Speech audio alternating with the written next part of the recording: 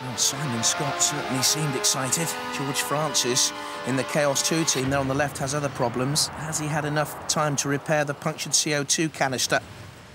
Razer has that penetrating, honed steel edge to it. George Francis at the controls of Chaos 2. 1.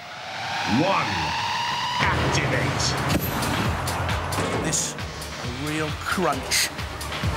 Two robots with a great deal of respect in the pits. Especially Razer for that claw weapon. And Chaos 2 nearly flipping Razer up. Chaos 2 can get up to 20 miles an hour. Is nippy, very manoeuvrable, and George Francis is one of the best controllers in the history of Robot Wars. But Razer already puncturing once again the CO2 gas canister in the main engine compartment of Chaos 2 has gone, and with it has the power of the weapon gone also. That is a mighty weapon. The beak of Razer. The squeeze ability. Is that a tattered ribbon on the side of Chaos 2?